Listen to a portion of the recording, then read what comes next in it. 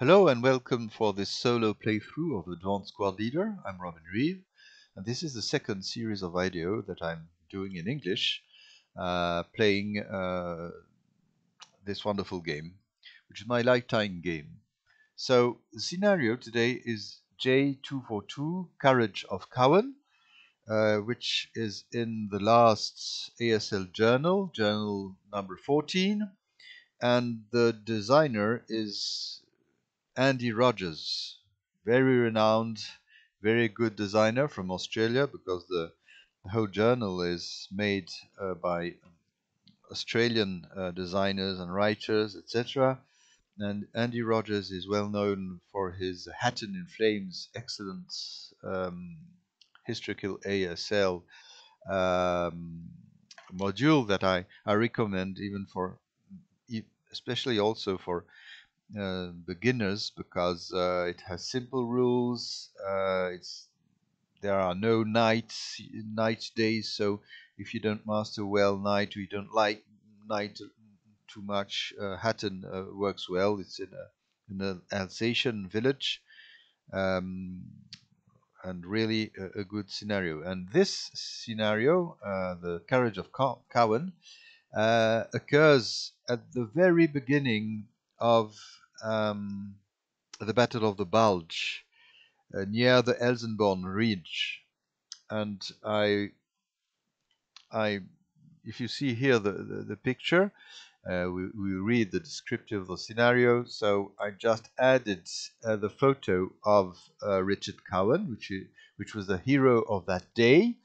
Uh, he was a short-lived hero, because he died the day afterwards due to enemy fire. So he was awarded in a posthumously, the Medal of Honor, which is the highest decoration you can get in the United States of America Army. Um, I read on Wikipedia some things about him stopping a king tiger, but in the scenario you just have Jagdpanzer 4, which are already nasty beasts. So I don't really know if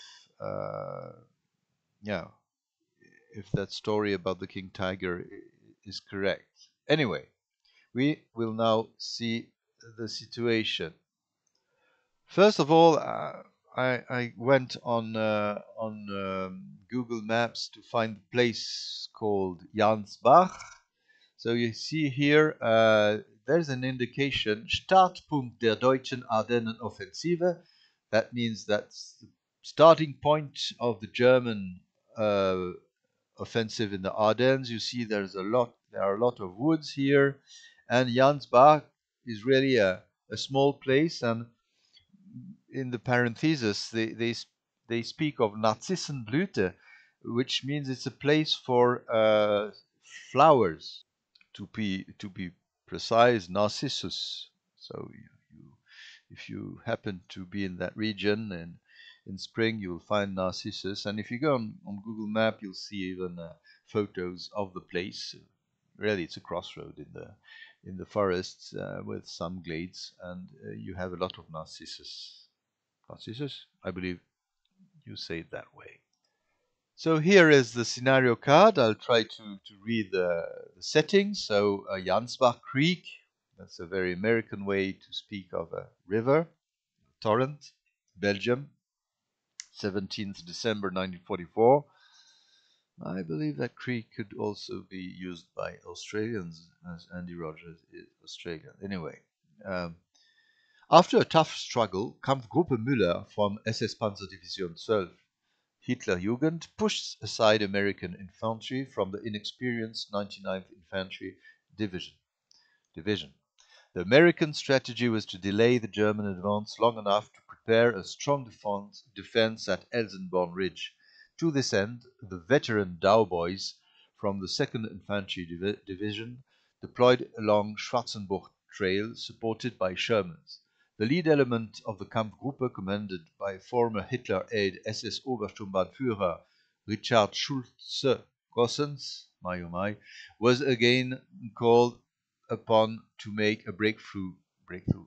His SS Panzer Grenadiers, supported by assault guns, crossed Jansbach Creek and struck the American infantry along the wood line. And here is the aftermath. Schulze-Kossen's Bataillon 2 of SS Panzergrenadier Regiment 25 pursued the retreating elements of the 99th Infantry Division across the Jansbach Creek.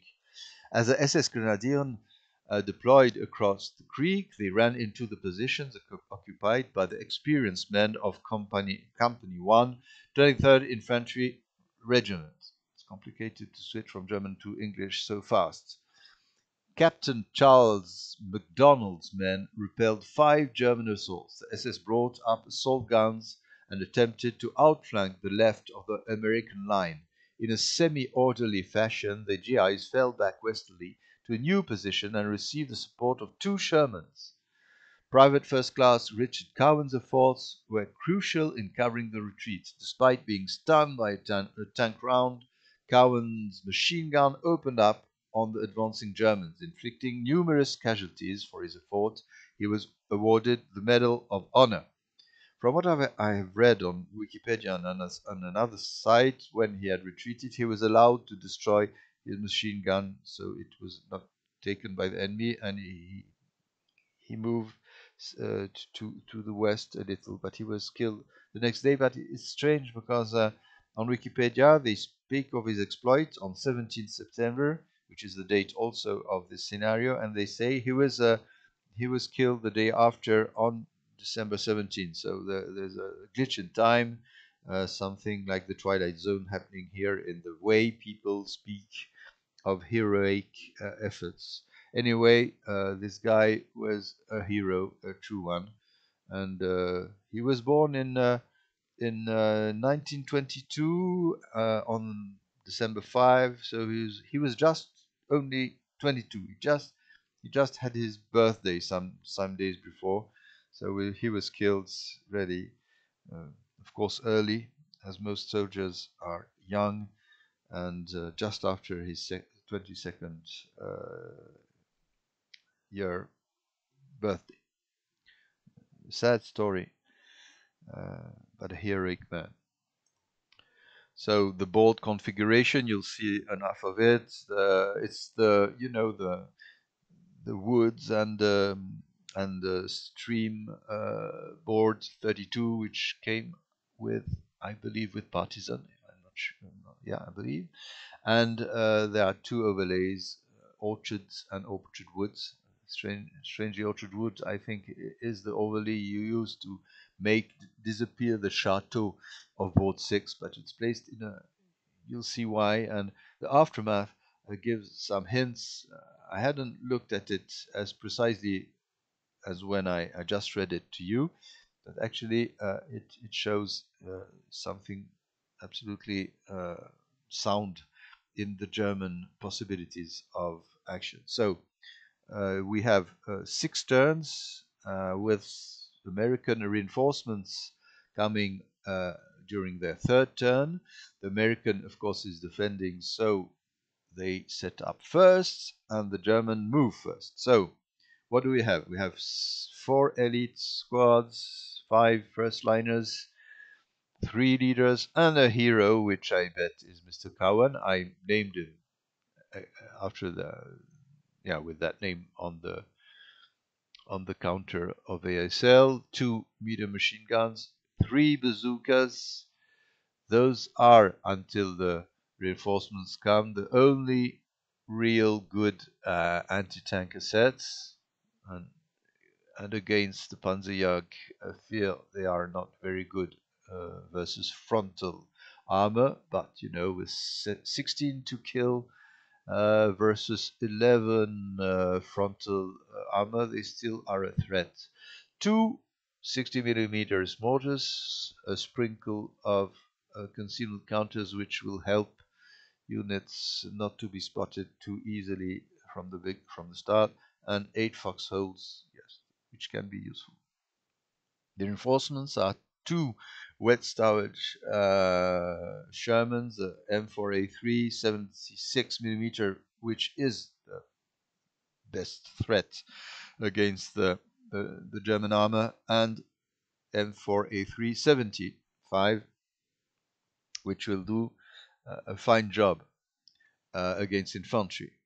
Yes, the Germans win at game end by controlling 5 or more building or rubble hexes within 3 hexes of E3. We'll see that the Germans not need to cross half the board and take those buildings, which means that the tanks uh, play a role, but you must bring the infantry to do the job finally. Here are the elements of Battalion 2, SS Panzergrenadier regiments, etc. I'll try to keep away from my bad German. They are SS, classic 11 squads against 9 American squads. Yeah. They are tough guys, but you know. 4 leaders, so well led, yes. 3 leaders with -1, okay. 2 MMGs, 3 LMG, 1 Panzerschreck, and 2 demo charges. Yeah, something to reckon with. And the Jagdpanzer 4, 75 long, okay. Good frontal armor, awful side armor. They are really tank hunters used as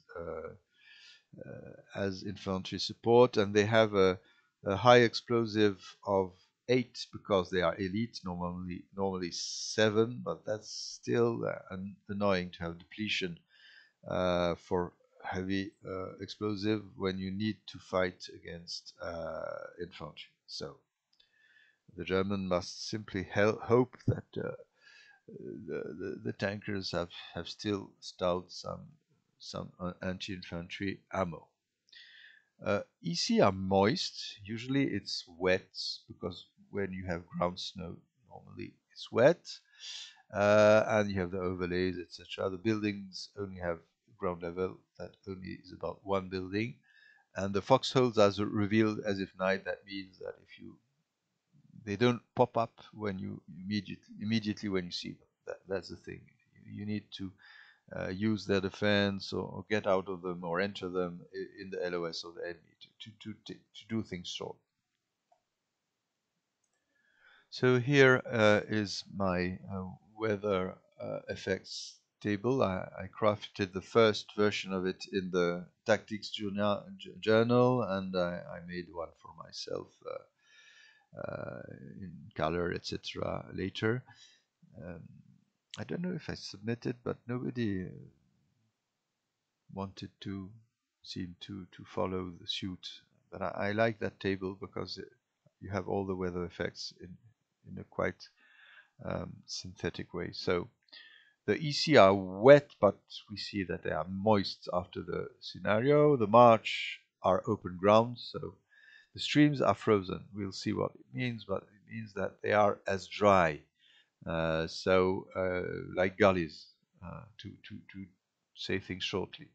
So infantry and cavalry expend 1 more MF per level change, up, down, excepted, of course, plowed roads and things like that. S is what could that mean? Yeah, stairwell, of course. Yeah, moving in a building as usual. Yeah, then I lost my thing. I zoomed too clearly. Okay.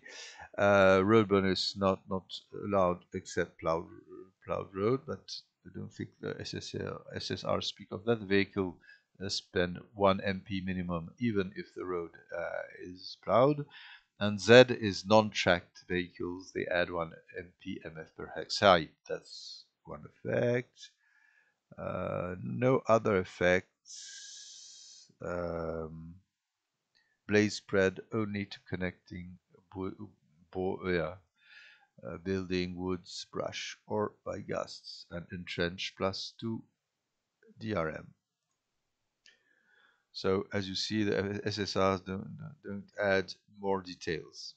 So we will now switch to setup and look at everything.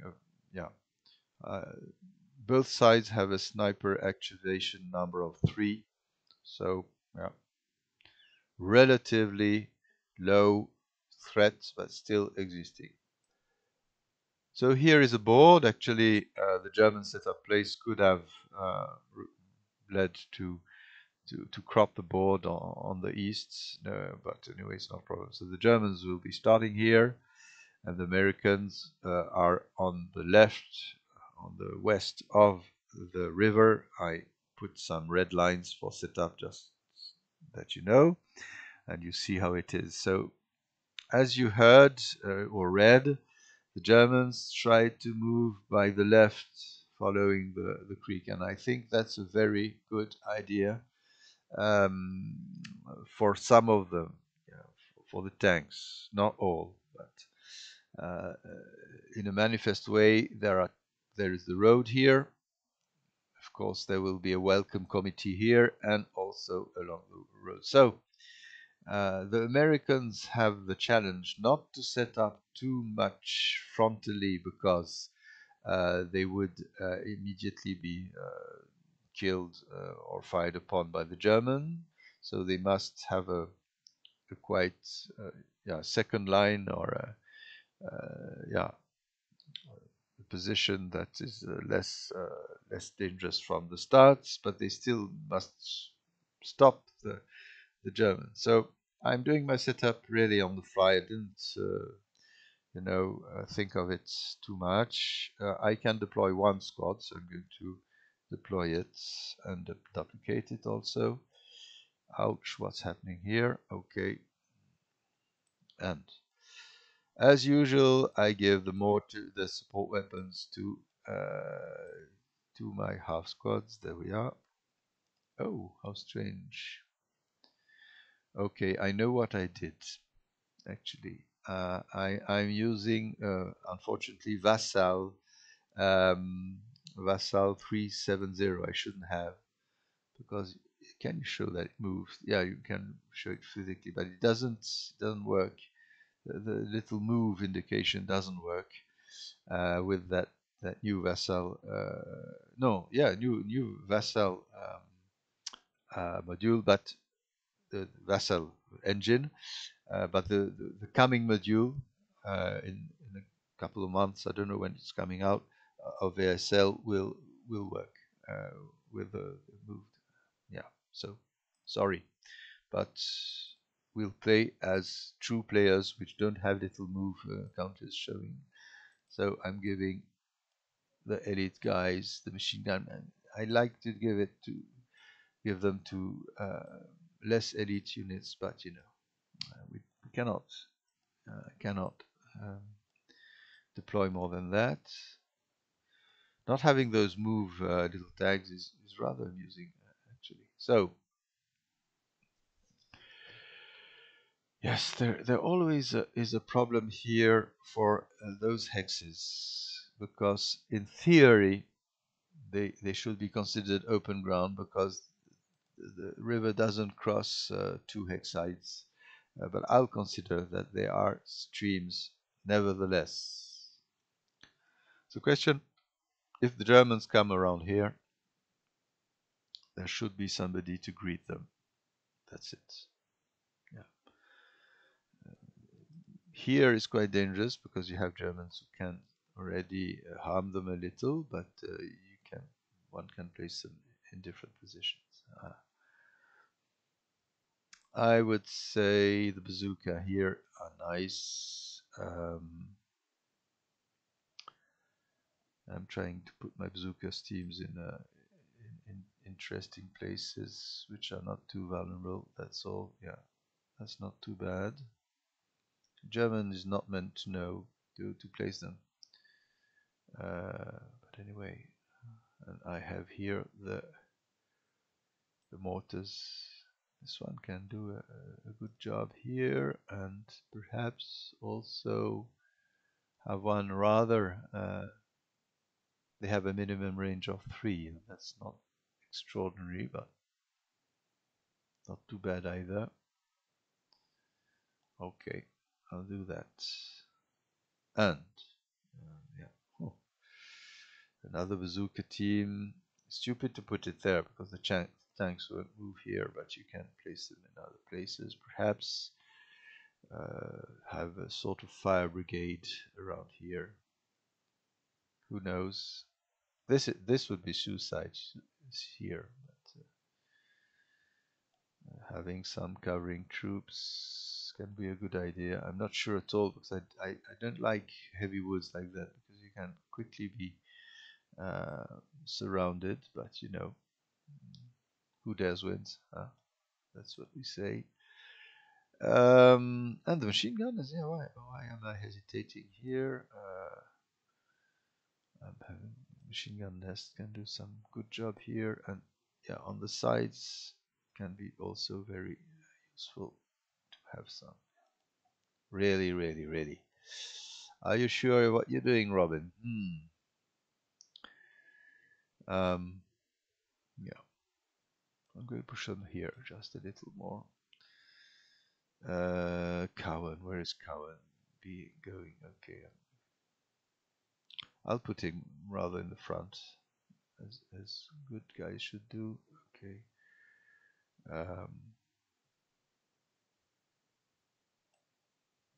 Miller here, and yeah, Napier here. I'm going to put Cowan here because perhaps things will be heated, and Olsen. Oh, we can simply placed here with some rally ready. So I'm going to hide them. Try to trick the Germans slightly, but you know,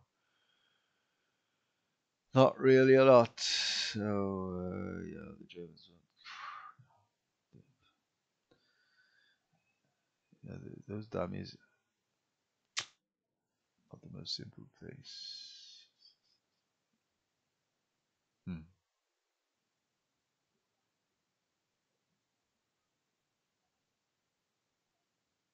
Hmm. There we are. There we are. Miller. In theory, when you place foxholes, oh no, because they don't see where. You could place a visible foxhole so you hide the contents. I'm going to hide it up here anyway. And the mortar team here also. There we are. Why? Why? Well, no, they intimidate people. Except they keep. Okay. So I'm going to put in foxholes those guys here. Those guys here. There's no debate here. Where is the other IS? There they are. Yeah, they're in the orchard. And this is a good place to have some. Okay.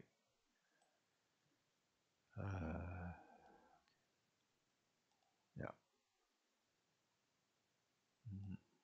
And this is just in case. Okay. So that's for their placement. So the German won't see, will see some of them and not all of them. Mhm. Okay. So on the German side, well, well, well. Yes, I'm already deciding to. Yeah, even there's a threat here, but what can you do else? So it's not a bad idea to move here along the road, of course. Yeah, you will need.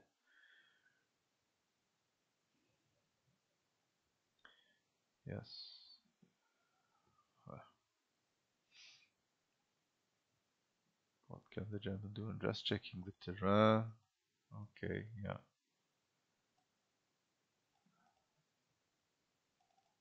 I'm trying things anyway. Perhaps not the best idea in the world, so I'm putting two guys here under the tank. And of course, as I have 11 Germans, I could deploy two squads, and I will do that exactly. So there we are. Those two squads are duplicated, yeah, deployed. So there are two dudes who will run in front.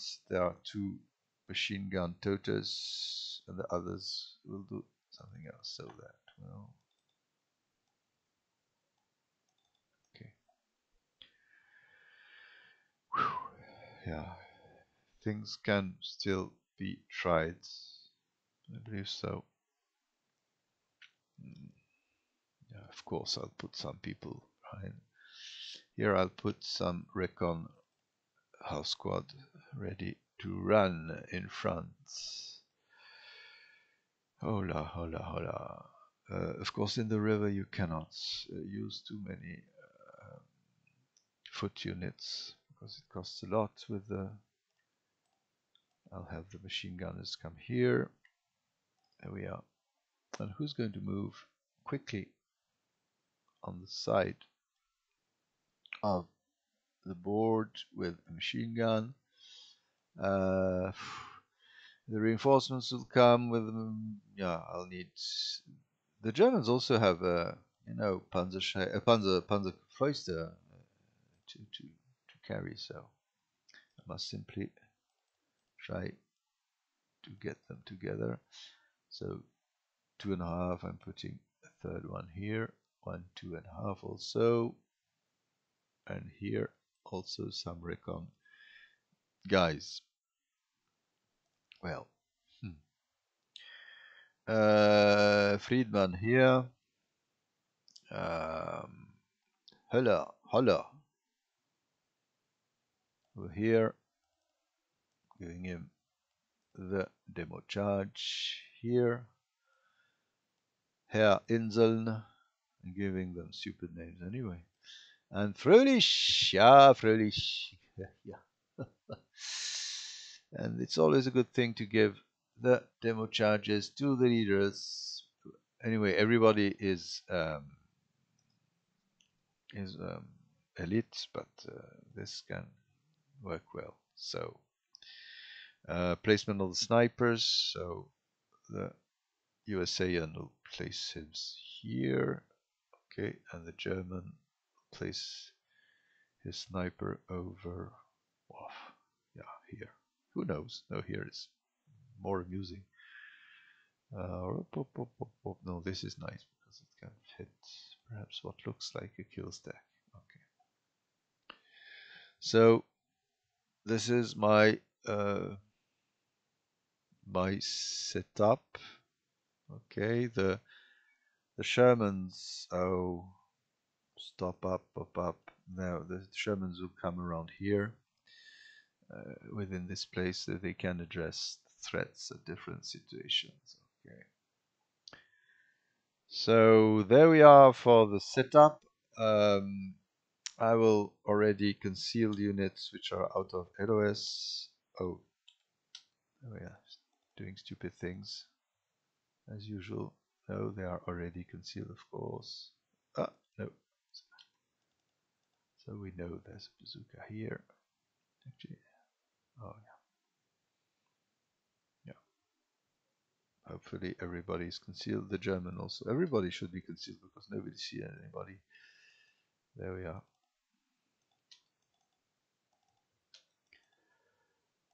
Yeah, those are riders. The amusing thing is that they couldn't enter woods as riders, but they can go up on.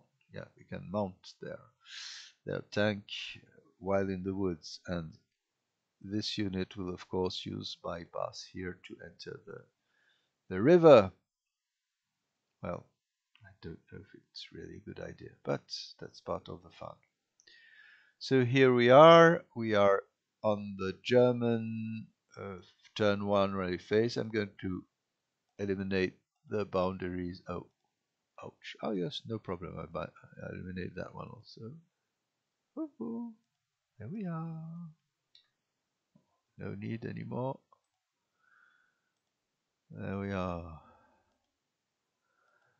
And you can see on the left I put V's for the victory axis so you know what to aim there only, and I put a little label without background just to say there's ground level only. That's the only building which doesn't have ground level. So here we are. I bet I could slightly zoom. There, that's nice. We have a small, yeah, good, small small surface so we can see the units closer. So if you're looking at this YouTube by smartphone, you'll see the counters slightly better. So we are edging to the end of this video. I hope you're about to have fun with this bulge scenario. I'm looking forward to playing it, and I'm looking forward to having fun. Whatever you will find, I will have fun. So that's the essentials. Um, of course, if you are looking at my videos for the first time, of course, I'll make errors. Of course, I'll miss things. Of course, my tactics are not top notch. But we are out there yeah, just to have fun. So I hope to. I'll perhaps have some problems because posting in a regular way because the coming week and the following ones are quite heavy loaded with activities. I'm a teacher, professor, so the courses have started, and we have a lot of starting situations and also evenings, etc. So I bet I will be able to post something during the weekend, but yeah, things will come when they will come. That's all. I'm just checking here. Oh, I forgot to conceal them. You see, I forgot that. Okay, and those also I forgot. Yeah. So, see you later if you want. Bye bye.